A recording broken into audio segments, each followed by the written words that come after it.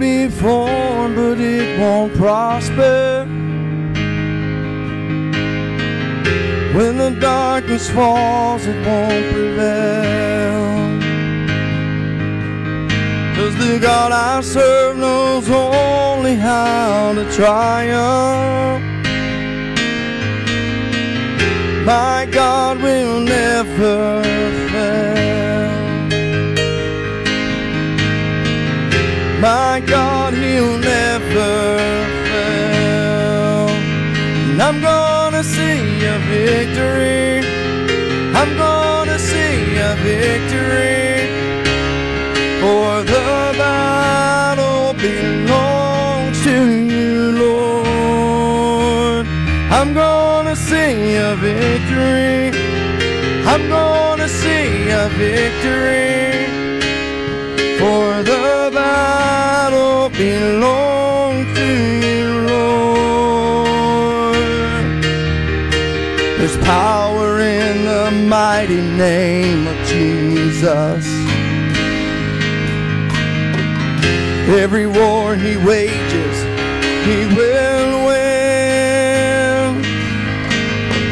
I'm not backing down from any giants. I know how the story ends. I know how the story ends. And I'm gonna see a victory. I'm gonna see a victory. For the battle belongs to you, Lord. I'm gonna see a victory. I'm gonna see a victory. For the battle belongs to you, Lord. There's power in the mighty name of Jesus. Every war He wages, He will win. I'm not backing down from any giant. I know how my story ends. I know how my story ends. I'm gonna see a victory. I'm gonna see a victory. For the battle belongs to you, Lord. I'm gonna see a victory.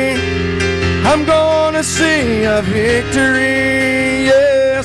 For the battle belongs to you, Lord. You take what the enemy meant for evil and you turn it for good. You turn it for my good. You take what the enemy meant for evil and you turn it for good. You turn it for good. You take what the enemy meant for evil and you turn it for good. Turn it for good. Sing it again. You take what the enemy meant for evil and you turn it for good. Turn it for good. I'm gonna see a victory. I'm gonna see a victory. For the battle belongs to you, Lord. I'm gonna see a victory. I'm gonna see a victory. For the battle belongs to you, Lord. You take what the enemy meant for evil, turn it for good. You turn it for good. You take what the enemy meant for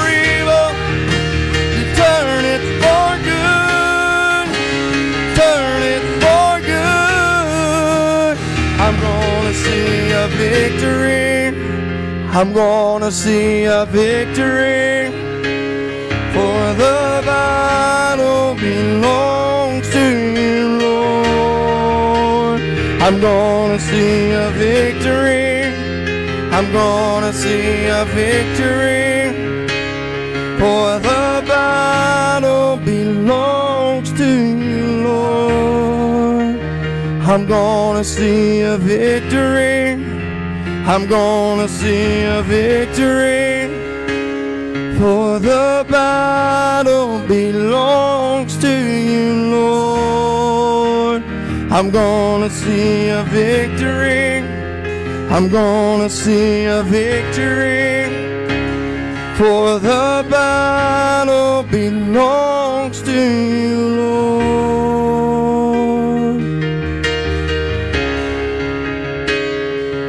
This is how I fight my battles. This is how I fight my battles. This is how I fight my battles. This is how. This is how I fight my battles. This is how I fight my battles. This is how I fight my battles. This is how. It may look like I'm surrounded, but I'm surrounded by you. It may look like I'm surrounded, but I'm surrounded by you.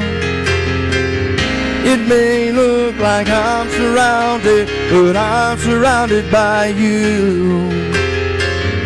It may look like I'm surrounded, but I'm surrounded by you. This is how I fight my battles. This is how I fight my battles. This is how I fight my battles. This is how.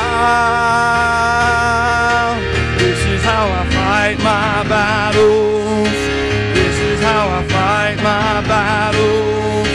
This is how I fight my battles. This is how.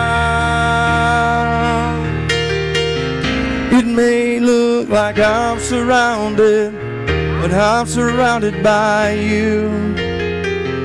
It may look like I'm surrounded, but I'm surrounded by you.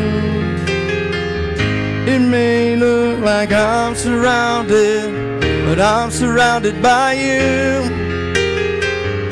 It may look like I'm surrounded, but I'm surrounded by you.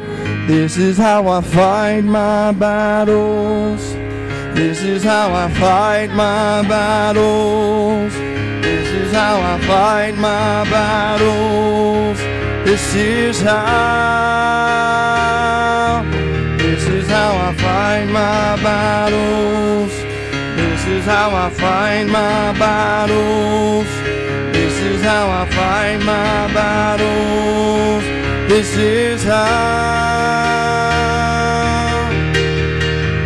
You took what the enemy meant for evil, and you turned it for good. Turned it for good. Do you believe that this morning? You took what the enemy meant for evil, Lord, you turned it for good. You turned it for good. You take what the enemy meant for evil, and you turn it for good. Turn it for good. I'm gonna see a victory. I'm gonna see a victory, for the battle belongs to you, Lord. I'm gonna see a victory. I'm gonna see a victory, yes, for the battle belongs to you, Lord.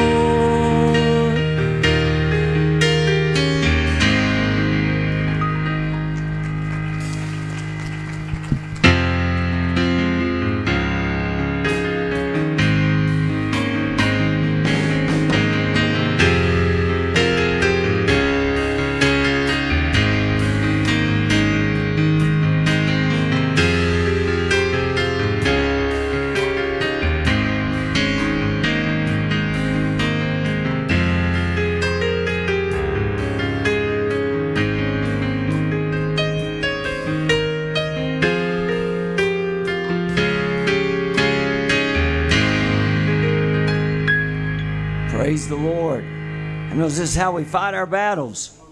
Amen. Jesus, help us. I can tell you what a mighty God we serve. And I can tell you that He is more than able to do above and beyond, again, what we ask or think of Him this morning. Well, I want to talk to you for the next few minutes. Ask the Lord to help me today. If you'll turn in your Bibles to the book of 2 Kings, chapter 6. I want to read this morning and trust the Lord to help me today to speak that which He would have me speak, only that which He would. Amen. To speak for Him today, that He would speak through us, and that we would be changed and challenged in this hour that we live. What a day it is to be alive for God, to be on His side this morning. Praise the Lord. Well, turn again there. 2 Kings chapter 6, verse 1 and 7. If you found that, and already if you're able to stand, I'm going to read the word, and then we're going to get into the message this morning. 2 Kings chapter 6, verse 1. And the sons of the prophets said unto Elisha, Behold, now the place where we dwell with thee is too strait for us. Let us go, we pray thee, unto Jordan, and take thence every man a beam, and let us make us a place there, where we may dwell. And he answered, Go ye. And one said, Be content, I pray thee, and go with thy servants. And he answered, I will go. So he went with them, and when they came to Jordan, they cut down wood. But as one was felling a beam, the axe head fell into the water, and he cried and said, Alas, master, for it was borrowed. And the man of God said, Where fell it? And he showed him the place, and he cut down a stick and cast it in thither, and the iron did swim. Therefore he said, Take it up to thee. And he put out his hand and took it. Let us pray. Father God, this morning, thank you for everything that's been done already. We thank you for your presence we feel here today. We're asking you to anoint our minds and our hearts to receive. Lord, I pray that this would go forth today in power. I asked you to touch hearts and change lives. I pray those listening by way of live stream would be touched today. Wherever this message goes, Lord, hearts would be united and touched through the power of the Holy Spirit. We're asking for you, Lord, to give us strength today. In Jesus' name we pray. And everybody said, Amen. For the next few minutes, I want to talk on this subject I've entitled, how many knows a loss we cannot afford? A loss we cannot afford. And so I want to take you to the place this morning where the school of prophets had become too small. We find here that they resolved with Elisha consent to build a bigger place. One of the young men, while cutting a tree, had lost his axe head and it fell into the water. The young man began to cry out to Elisha for help because the axe head had been borrowed. It wasn't his to lose. It was borrowed. And I can tell you the man showed him the place where it sank. And Elisha cut a stick down and put it in the water, and the iron did swim. It floated. Now the place where these prophets met was too small. God was fixing to enlarge their territory. How many believes our tent's too small this morning? Amen. I believe God is trying to enlarge the tents today. I believe He wants to see lives changed forever and touched by the power of the gospel of Jesus Christ. You and I alone can take this message to the streets. We can take it everywhere in this world this morning, to all the parts of this world, and we can see results because God, listen folks, the sun shines. And how many knows on the good and the evil? How many knows He reigns on the just and the unjust? But I can tell you one thing for sure. There is a church right now that is ready and able to do what God has called her to do. And how many believes we must be a part of that? We cannot do it in ourselves. We cannot do it without help. How many knows we're not going to do it in the flesh? It's not going to happen. It must be done through the power of the Holy Spirit. God wants to enlarge our territory. He wants us to occupy the place that He's enlarged for us. How many knows we have to take the place that we have occupied? Now listen, that occupy, you've heard me say multiple times that is a military term. Occupy. That means to take over. That means to take over the place. How many believes as the church of the Lord Jesus Christ, how many believes the earth is the Lord's and the fullness thereof? How many believes you and I have an obligation to take back everything the devil has destroyed and tried to take from us and destroy our families, our homes, our marriages in this country, I can tell you it's at stake. Everything's at stake. Everything's on the line. But if there's a church that will rise up in this hour, we can put an end. We can do something if we'll touch God this hour. We can make a difference. Listen, God wants to enlarge us, but we have to occupy the place we have. We have to fill it up. We have to take care of it. We have to make sure that everything is secured and that God is moving among us this morning. In Exodus chapter 23 and verse 30, by little and little I will drive them out from before thee until thou be increased and inherit the land. When the children of Israel went into Canaan, they didn't take it all at one time, but little by little, inch by inch, just a piece at a time. That's how I tell my wife, when I get into projects over my head, sometimes I bite off more than I can chew. She said, how are you going to do this? I said, one bite at a time. We have to take charge. We have to go forward. We have to. I tell you, how do you eat an elephant? One bite at a time. You just take a step forward and you go in that anointing and the power of God. You take it. You go by force. The Bible said that the righteous, I can tell you something, folks, that we're to be the people of God. We're to go forth in power and demonstration. We're not to sit back and watch the world just dissolve and just be in self-destruction mode, but we got to make a difference. We got to save every person that we can before it's too late. But something has happened. One of the young men has lost his axe head while chopping down a tree. This prophet, while he's there to build a bigger place, while he's there chopping down trees, something happens. The axe head flies off the handle and goes into the River Jordan. It just disappears. It sinks. It's gone. There's no way. It looks like it's a hopeless situation. Something terrible has happened here, and the man cries out. Oh my. He said it was borrowed. What am I going to do? And he cries out to the prophet Elisha. Listen to me, church. Something's happened. God has given the church territory to occupy. He's driven back the enemy. But in the process of time, the church has lost the axe head.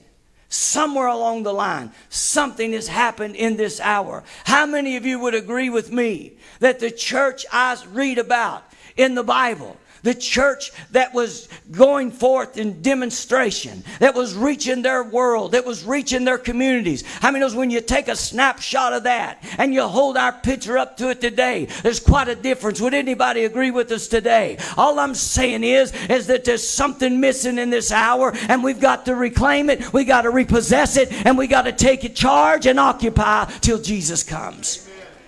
Give the Lord a hand. The anointing of God is what breaks the yoke and destroys the yoke. The axe head, this anointing. Listen, folks, it is the anointing that gives us the cutting edge that helps advance the kingdom. We can drive or we can push the car. Nothing worse. Anybody ever pushed a car? 3 of you. There you go. 4, 5, 6. I pushed a car before. I didn't like it. I ran out of gas. Cars broke down. Had to push it out of the road. How many knows you can keep gas in it and keep driving, or you can push the thing around? I want to drive. I want to keep it full of fuel. I want to keep it ready to go at any time because I don't want to have to push it. I tell you, I couldn't push it very far if I did. I couldn't even move it very far at all. And it's not going to happen. It's the same way at the church. We can push or we can drive by the power of the Holy Spirit can drive us this morning. We can move in the flesh or we can operate in the Spirit, and we can take this world by the storm. Hallelujah. We can reach people for Christ. Understand, it is the anointing that gives us the cutting edge that helps us advance the kingdom. Whenever the anointing is lost, the church may still attempt to chop wood and try to clear land even though the axe head is lost. She may continue to go through the motions, but no wood is falling as a result of her efforts. We can continue as usual. We can do business as usual. If we want to, we can just keep going and just kind of coasting along. But I can tell you there's no wood going to fall There's not going to be very little salvations taking place. There's going to be very little territory gained, very little advancement's going to happen. But if we will, by the power and the anointing of God, allow Him one more time to touch us, how many knows we can move in the power of Almighty God, and we can make a difference again. We can make a difference again. Listen, something is missing in this hour. We don't need to just go through the motions. The young man knew it was hopeless to try and continue without the axe head. He cried out to the prophet, the man of God. I think it's time you and I recognize this morning that something's lost. And until we recognize that, we'll never recover. We won't go after something unless we realize it's not there. I can tell you it's important to know that something has changed in this hour. You can see it. You can feel it. There's a different temperature. There's a different atmosphere than what some of you may have grew up in, what we saw. I can tell you, but it don't have to be this way, because He'll do it again, as they sung this morning. One more time. How many believes He will do it again? Walls will fall. Giants will tumble. I can tell you, hell will be intimidated, and we'll know there's a church in charge here today. Has to be that again. Something's lost in this hour. Hear me, church. I can tell you this. We must try. We must cry out to God and tell Him we've lost the axe head. We've lost the cutting edge. The worst part about it is, folks, it was borrowed. It wasn't even His to lose. How many believes this anointing we have? This Holy Spirit that's been given to us is not ours to toy with, to play with, to lose. How many believes this church that God is raising up in this hour? I can tell you, folks, it's not going to happen until you and I make up our mind. As for me and my house, we will serve the Lord. We will overcome. We will charge forward. We will advance. We will not retreat. We'll not back down. We're not going to lay down and play dead for the devil. We're going to stand up. We're going to shout. We're going to go forward, and we're going to press this thing. We're going to move in this hour. We cannot afford to stay down. Hear me, church. The worst part, he realized it was borrowed. This anointing is not ours to lose. This anointing that I have, the world didn't give it to me, and the world can't take it away. But I can be careless and reckless with this anointing like Samson and lose it. Revival swept through this country years ago, and the church exploded. But we didn't maintain revival, so we lost it. We didn't keep it up. We didn't maintain it. We took it for granted, as if it's always going to be this way, as if everything's going to stay the same. Nothing's ever going to change. I'm going to tell you something, folks. You got to change the oil in that car if you want to keep it running. You got to add some fuel in there if you want to keep the thing running. There's some maintenance involved. There's something that has to be done on our part. We have to be available. We have to say, Lord, here I am. Use me. Whatever I can do, no matter how little, no matter how least I can do, let me do what you want me to do. And I want to be available to you, God. And I want to push this thing to the end. It's the anointing that gives us the cutting edge. It helps us advance the kingdom. I can tell you something, church. The anointing that I have didn't come through this world. Didn't come through the flesh. But it came through the Spirit. I can be careless like Samson, and I can lose it this morning. Revival came to this country. I'm looking for another one. But revival came to this country. Years ago, we saw the tent revivals, the great revivals, the Welsh revival. We saw that, but we also saw the turn of the century in California, the Azusa Street revival. We saw these things happen. We saw God move. We saw the birth of the Assemblies of God. We saw several things happened in that hour. Many things began to move. People were moving. Lives were being changed. I can tell you, then we moved on to the 40s, the 50s. We saw the tent revivals across this nation. Blind eyes were open. Deaf ears were open. People were getting up and walking out of wheelchairs. Things were happening in that hour, but somewhere along the line we lost the axe head. We just took it for granted. I can tell you, don't miss something till it's gone. And I can tell you, I'm missing what we're missing this morning. Can somebody give God glory? I want to see it again. I want to be about it. I want to go after it again. Come, Lord Jesus, work in us this morning. We must recover the axe head anointing. We must recover.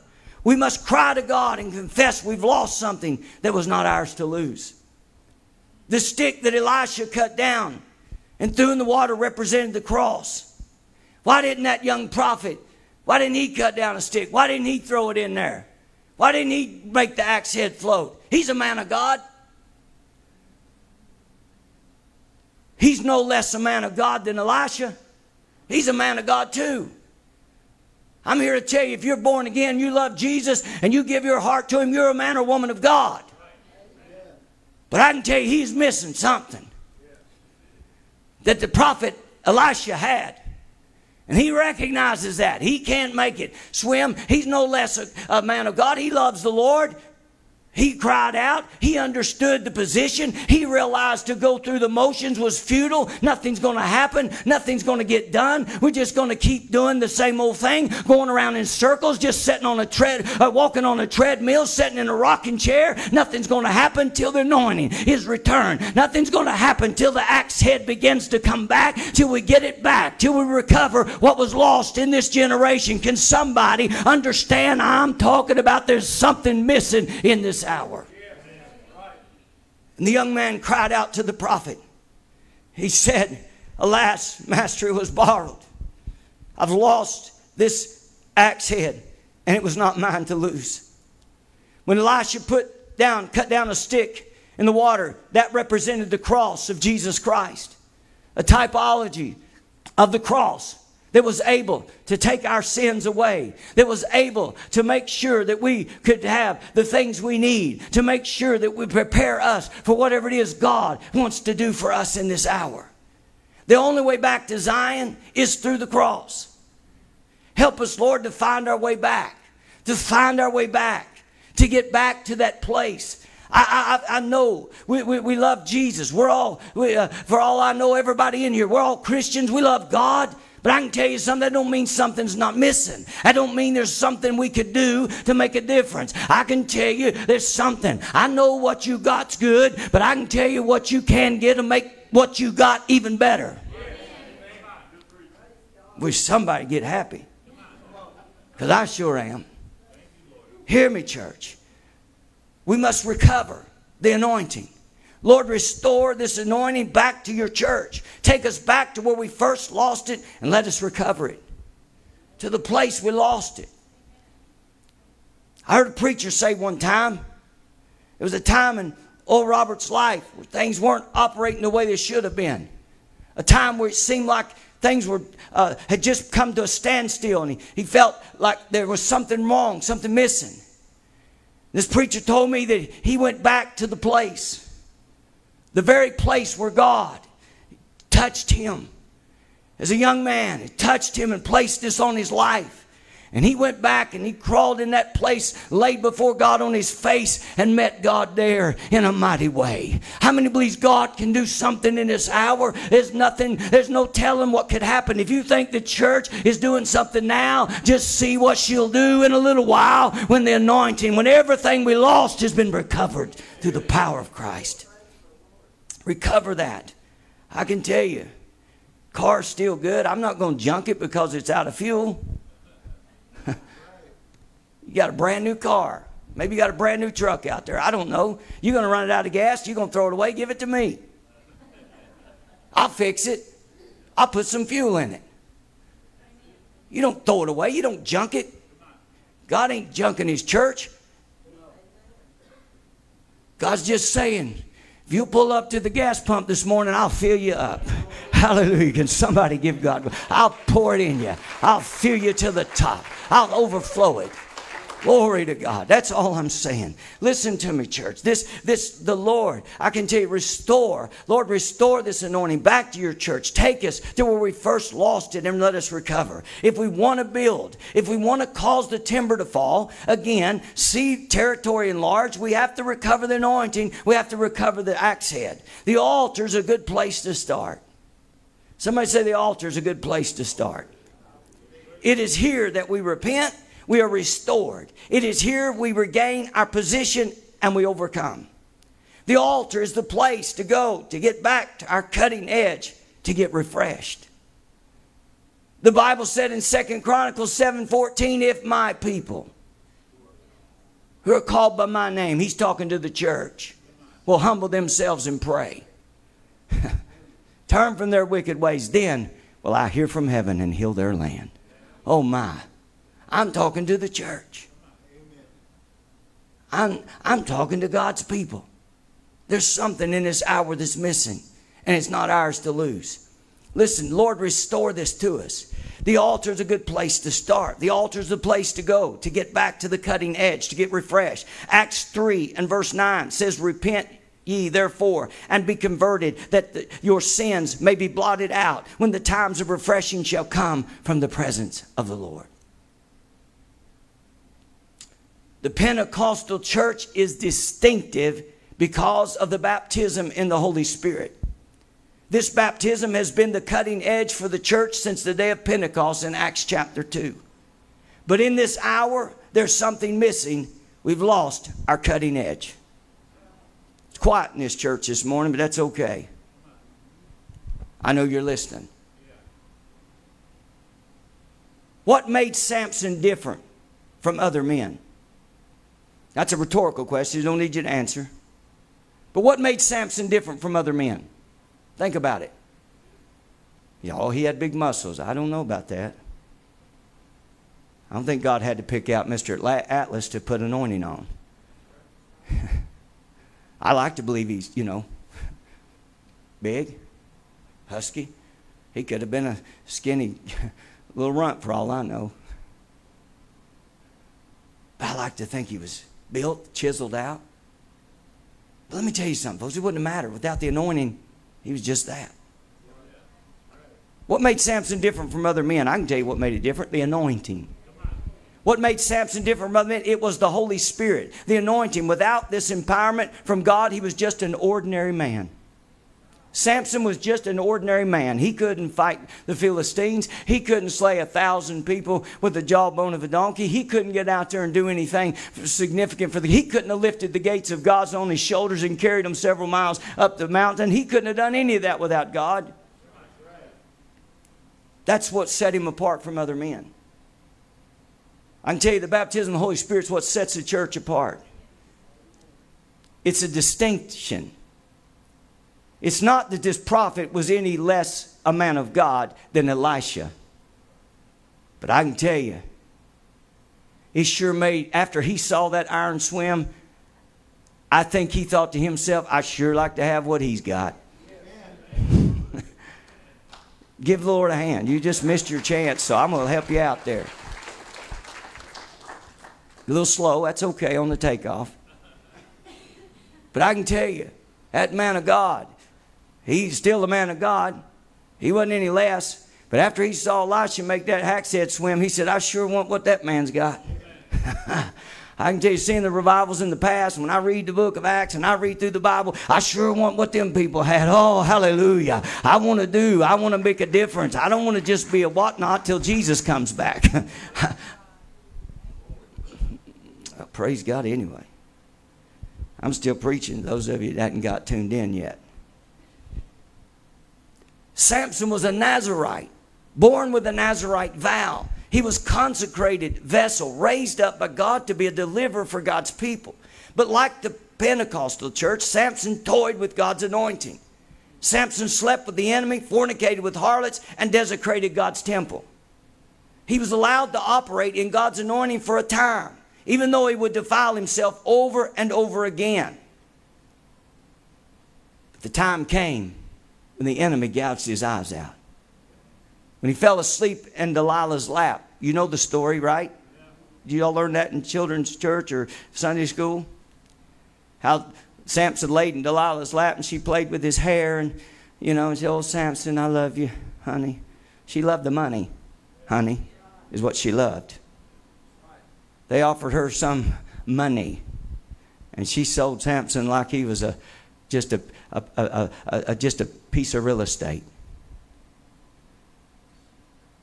They paid her money. The Philistines said, find out where his strength lies.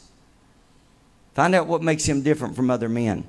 We run up against church people all the time. We run up against all the kinds of people that say they're men and women of God, but we've never run up on something like this before. Find out why he's different. What's going on? She said, Samson, why are you so strong? What makes you so strong? He makes up all these stories. And so finally she's so aggravated with him. She finally says, if you really love me, you're going to tell me how you get your strength. I'm tired of this. Samson finally gives in and tells her, if you cut my hair, I'll lose what I have. And as he fell asleep, she called in the shears. They began to shave his head. When he woke up, he's a different man. He's still Israel's deliverer. Still the judge of Israel. But he's lost his anointing. Listen to me. They mocked and made fun of him. I won't preach that message. It's I don't have time. I just want to lay some groundwork. Tell you something's missing. You understand that like Samson, we toyed with the anointing. We still felt God in church. We still feel God in church. So we justify the loss. Hello? Amen?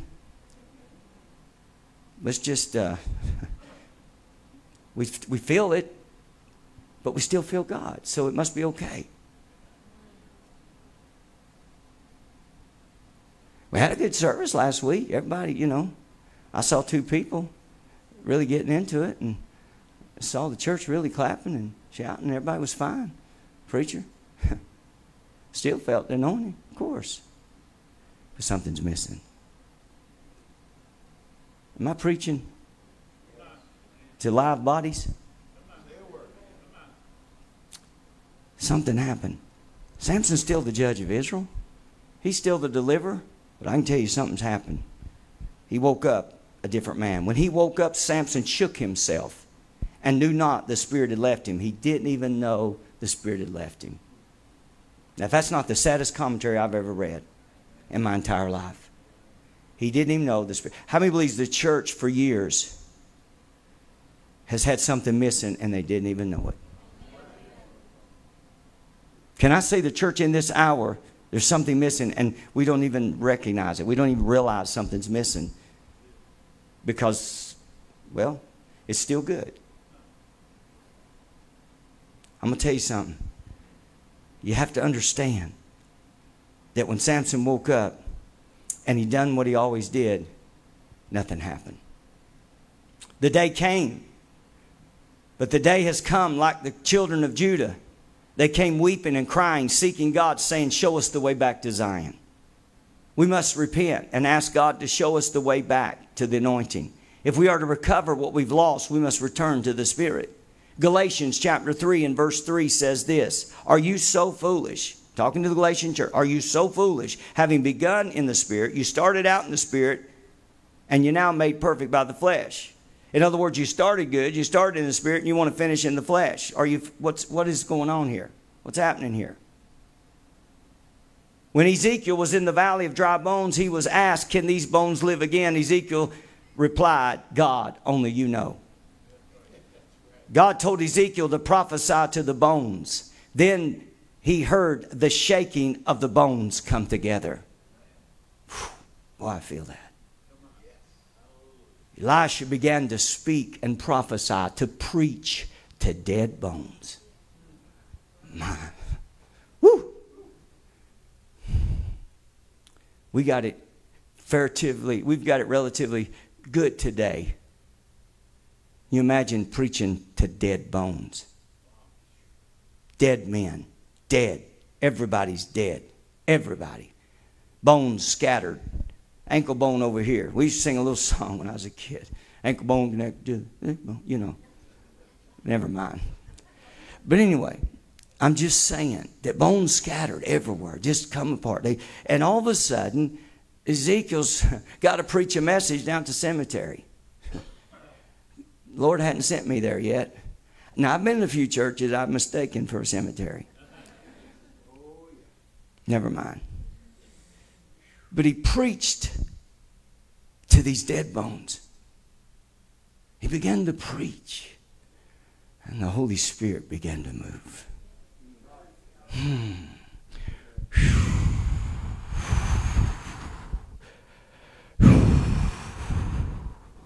And as Ezekiel preached, he heard a shaking. He heard this clamor. Bones shaking. My God, bones coming together, standing up, being reconnected. Something's happening. Not over yet. So Ezekiel, God tells Ezekiel to prophesy to the bones. Then, as he heard the shaking of the bones come together, the next thing God says is prophesy to the wind. Thus saith the Lord. Ezekiel, now the bones have come together, just a bunch of dead bones. Now they're not scattered, they're connected. They're together. They're standing, so to speak. They're together. Now what I want you to do is prophesy to the wind.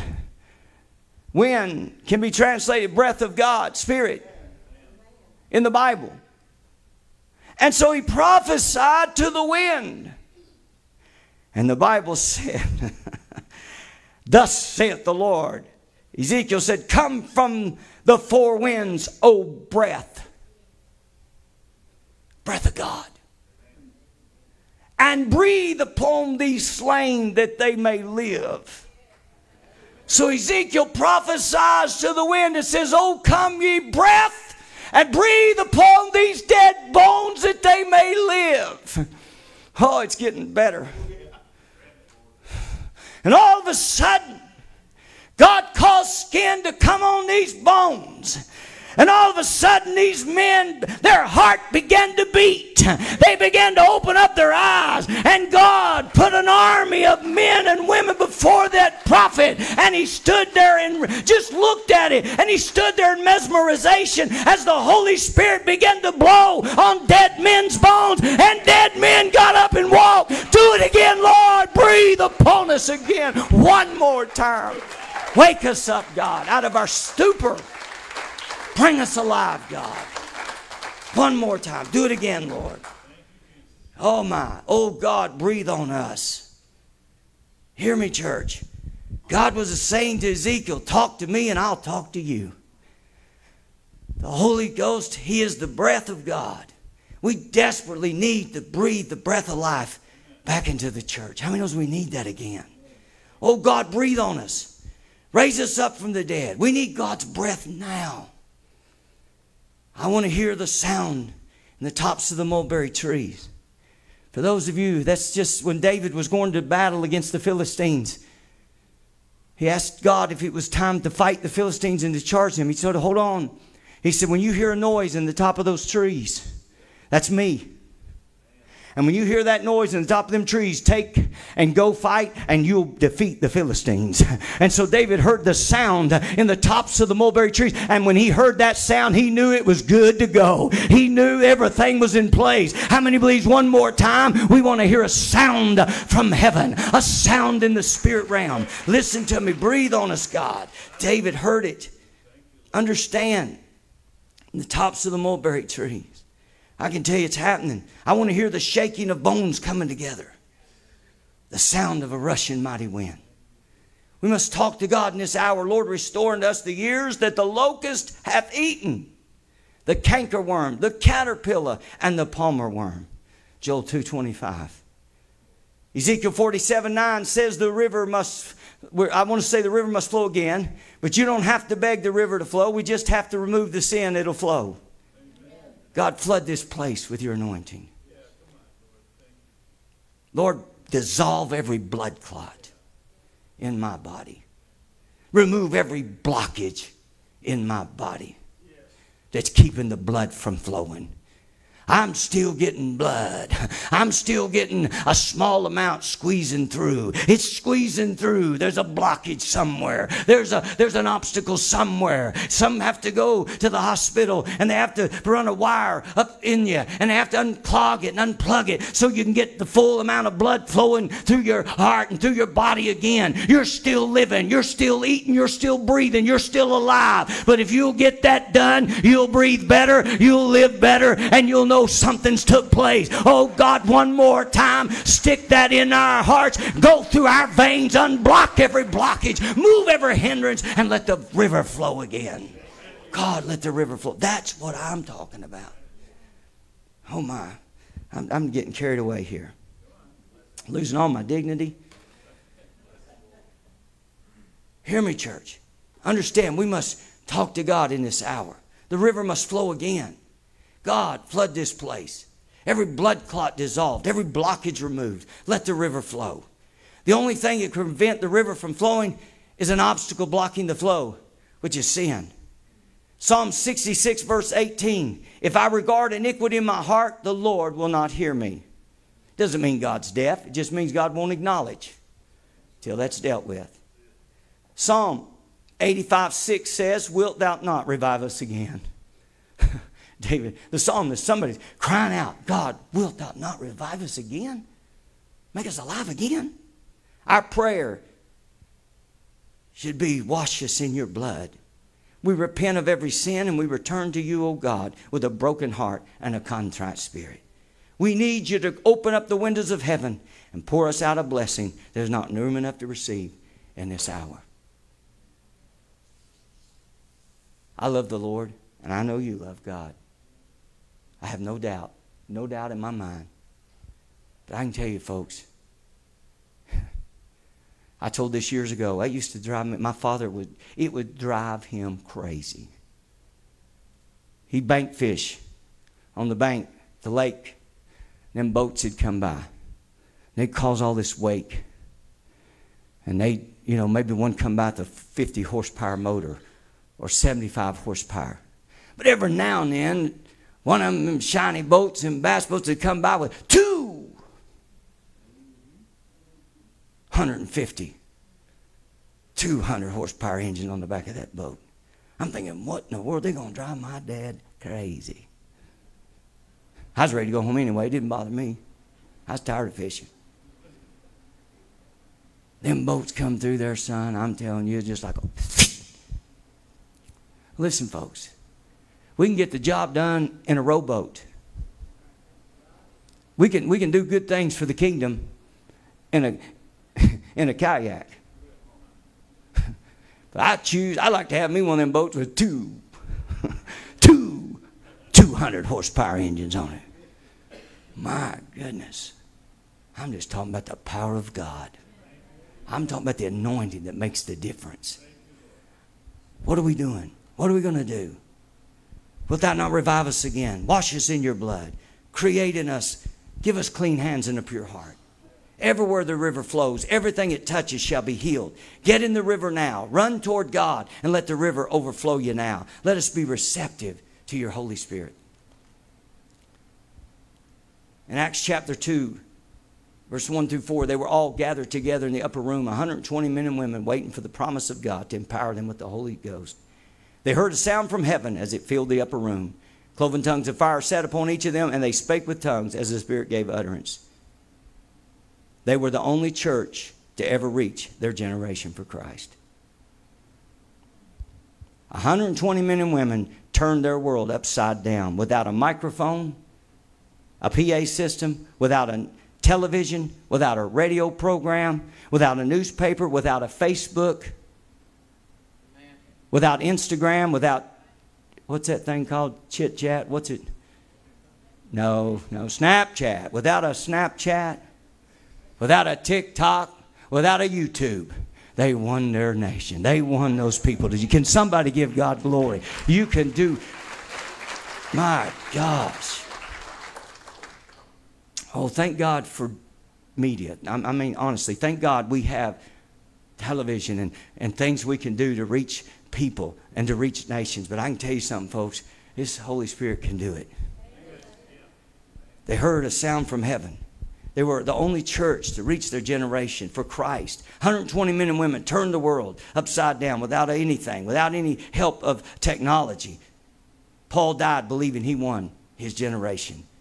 The tongue of fire cut through the darkness, broke the chains of dead religion and hypocrisy, set the captive free, opened up blinded eyes, made the lame to walk, caused the deaf to hear and the dumb to speak, lighted the path to Jesus Christ is still burning today in a remnant called the Church of the Living God. Can somebody give him praise today? Hallelujah. The church is alive. Hallelujah. I believe, oh God, in closing, let the wind blow. Let the wind blow. Somebody say, let the wind blow. Let the river flow. Let the fire fall. Let us be filled with the Spirit. Let us be God possessed. So full of God, nothing else matters. Amen. How many believes we can make a difference? There is more to what we have. How many believes there's more? I believe that young prophet said in his mind, can I say this? I want to believe in my mind that he thought to himself, I don't know what that man has to make iron swim, but I sure like to have what that man has. Musicians return. Heads bowed this morning.